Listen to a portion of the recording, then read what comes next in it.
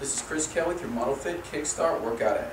Workout A consists of 3 circuits followed by a little post-workout conditioning. So just follow along with me. I'll demonstrate each circuit. I want you to perform the exercises in each circuit back to back for the prescribed sets and reps in our workout chart before moving on to the next circuit. Alright, so with that said, our first circuit begins with a hand walk. Alright, with a hand walk, what I'm going to do is just come into a push-up position, keep my abs tight, walk out as far as I can comfortably, pause at the top and come back.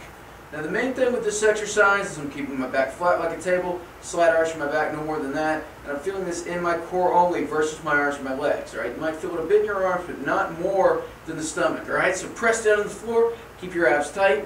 You can walk it out with your hands pretty close to you to make it easier. Okay, or you can make it harder by simply stepping out, walking out farther with your hands. Once again, we just want to make sure that you're feeling it in your stomach versus anywhere else, versus the low back or the arms. So again, you can begin by walking out far and then lessen the steps to make it easier.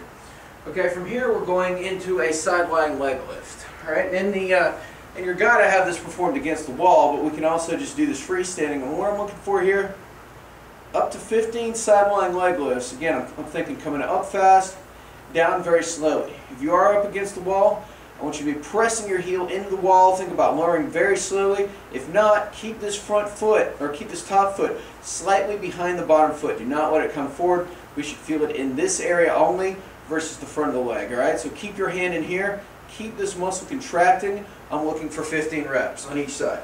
Alright, now from here we have what is called a plank shrug. With the plank shrug, this exercise looks pretty benign, but it's going to work our shoulder blades, kind of some stabilizer muscles back here. All I want you to do is just drop down, shrug your shoulders, and then push back up. All right? This can also be done in a plank position to make it a little bit harder. But the key is that we're feeling this between the shoulder blades and in the upper back, again, versus anywhere else, such as the low back, such as the front of the chest, whatever it may be. That's what I'm looking for there. So shoulder shrugs. We have dumbbell external rotation, or external rotation with a plate. So with this, again, I've got the dumbbell here, just rotating up and down. You can also put your hand here on your shoulder to keep that down. And I'm just coming up and down, again, a total of 10 to 15 times. And with that, you should feel it again in the back more so. You shouldn't be feeling it anywhere else. Make sure the shoulder is not shrugging as you're performing this exercise as well. That's important.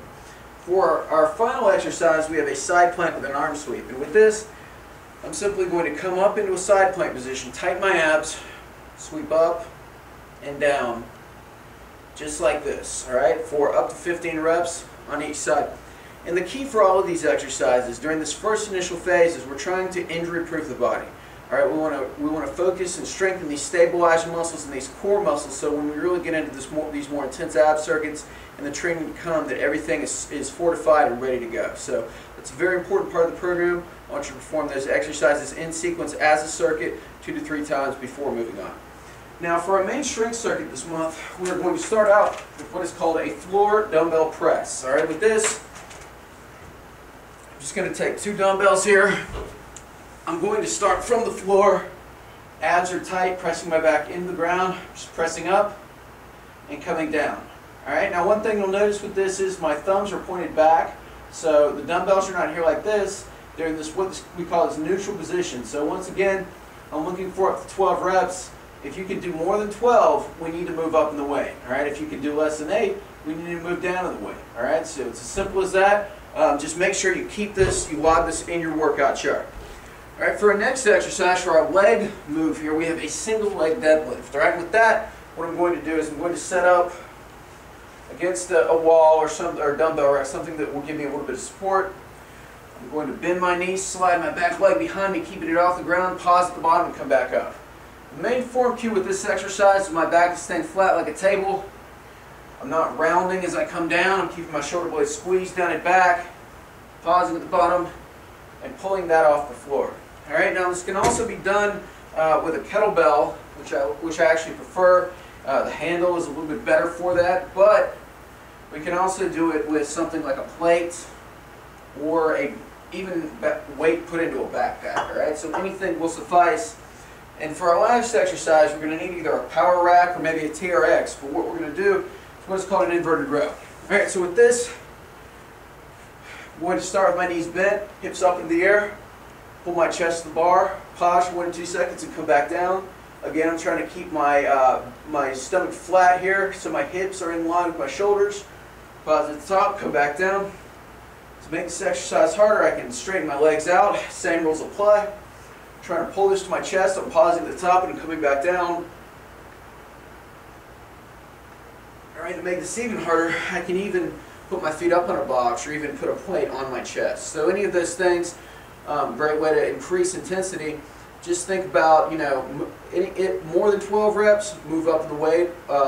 Less than 12 reps, move down in some fashion. Or I'm sorry, less than 8 reps.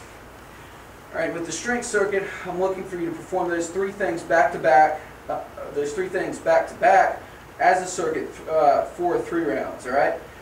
From there, we are going to move into our circuit training. All right. With the circuit training, you're going to need a stopwatch, you know, a timer of some kind.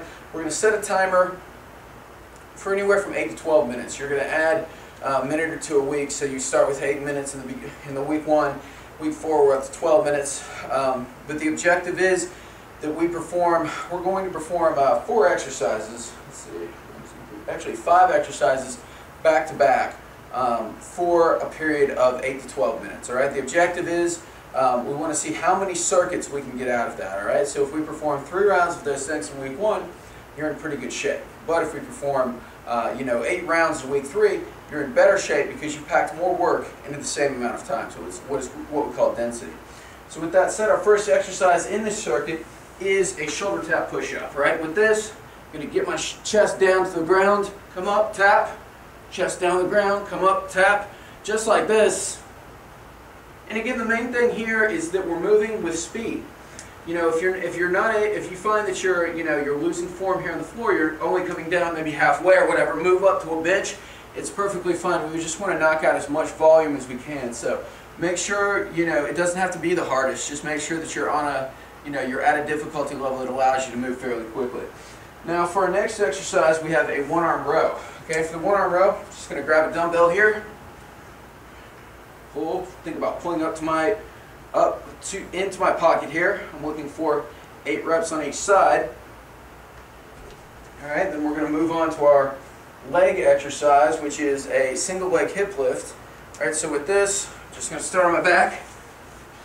1 foot is up in the air, press my back into the ground, up and down, 8 times.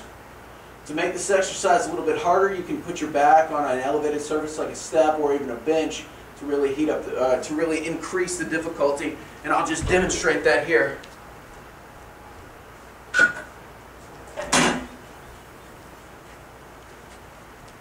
You can just get yourself a bench.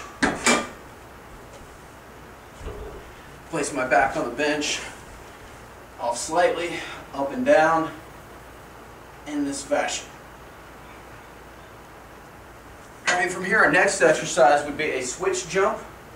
So I'm going to come down, 1, 1, 2, 2. So I'm looking for 8 on each side, which would be 16 in total. Our last exercise is a 20-yard cone-to-cone sprint. So I'm going to place 2 cones down next to one another and just sprint back and forth, down and back 8 times. It's kind of hard to sprint frame here, but you get the idea. All right, now again, clock for 8 minutes, 8 to 12 minutes. See how many of those you can do. And we're going to end with our post-workout conditioning. All right, in the beginning, this is optional, but if you still feel like you need a little bit of a finisher, something to give you an extra kick, all right, we have a couple choices for you. Okay, I'm looking for 3 to 5 rounds of 30 seconds on, 30 seconds off, meaning we're doing work for 30 seconds, we're resting for 30 seconds. Our first exercise is a burpee.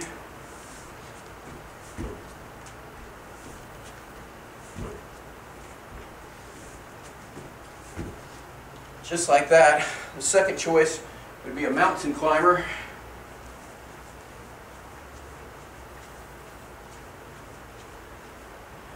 All right, our third choice would be sprinting on the treadmill.